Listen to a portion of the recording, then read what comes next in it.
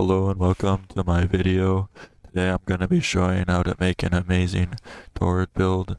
Uh, like if you're having trouble getting damage with your torid, this video will help you, I think. So, let me get into it. So, I have a 7 forma on this torid, but I don't think you need to have any of those. So don't worry about that.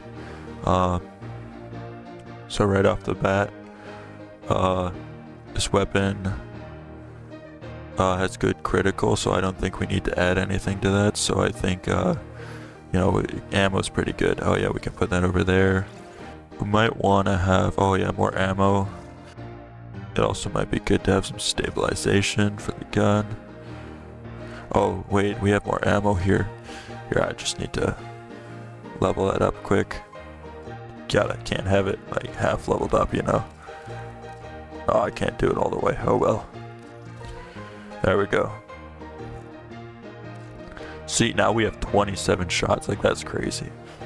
Get some fire rate and then just a little bit of damage taken away. It's not that big of a deal.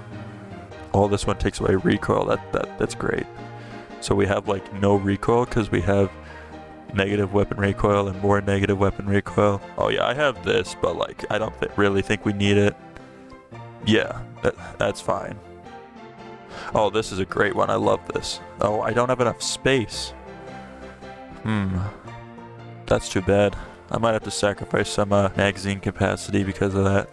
See, now it fits. So Firestorm? Nah, I don't think we need Firestorm.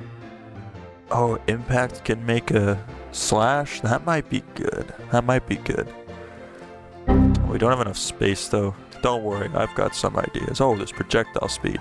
That's really important because with all our bullets and then we can make them go really fast.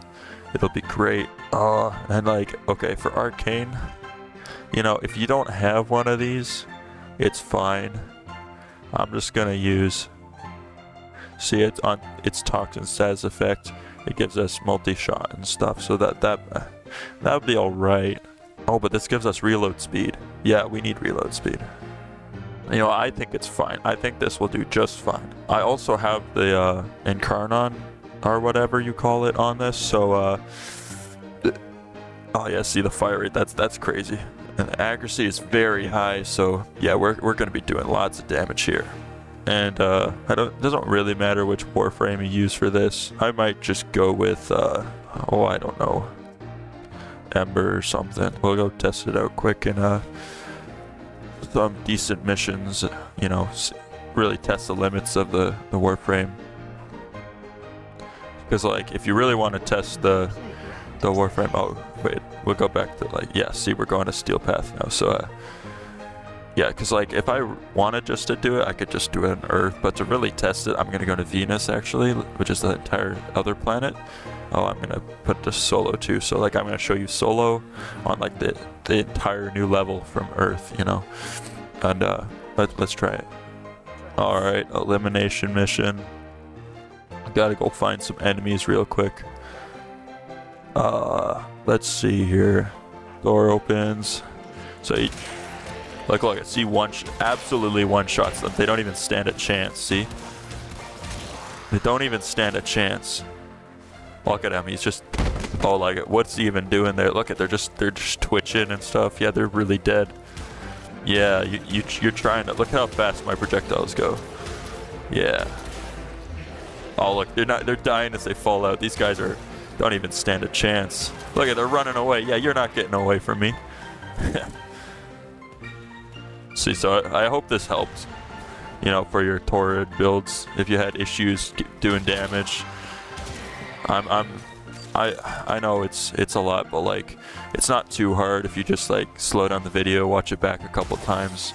You'll be able to figure out the build and stuff, and you'll be one-shotting enemies like this too. It's really satisfying once you get your build to be pretty good and stuff. Anyways. Alright, thanks for watching, guys. I'll see you in the next one.